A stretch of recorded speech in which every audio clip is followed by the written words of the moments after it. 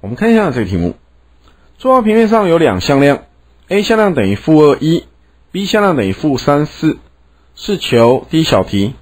A 向量在 B 向量上的正摄影。第二小题 A 向量在 B 向量上的正摄影长。好，那我们先看第一小题。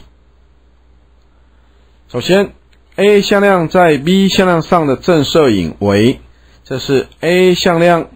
与 B 向量的内积去除以这是 B 向量长度的平方，然后再乘以 B 向量。所以呢，在这里我们先计算 A 向量与 B 向量的内积之值。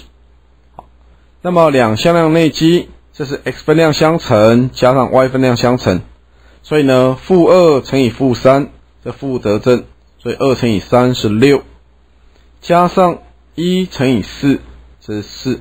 所以我们算出这是等于10。好，那么 B 向量长度平方，这是等于 x 分量的平方加上 y 分量的平方，所以呢-3取平方是9，加上4取平方，这是16，所以呢我们算出这是等于25。所以呢我们带进来，这是等于10去除以25，然后再去乘以 B 向量，这个是-3,4。好，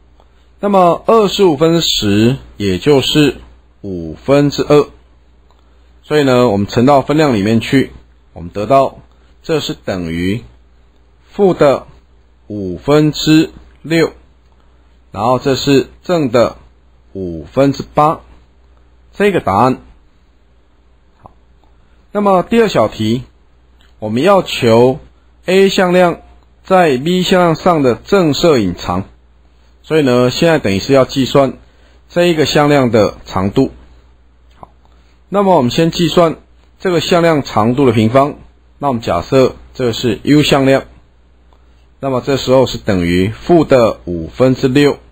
然后这是8/5。好，那么 U 向量长度的平方，这是等于 x 分量的平方加上 y 分量的平方，所以呢负的5/6取平方，这是25/36，好，加上8/5取平方，这是25/64，所以呢这相加结果是25/100，所以呢这是等于4。因此呢我们这 U 向量的长度就是等于根号4，也就是2，这个答案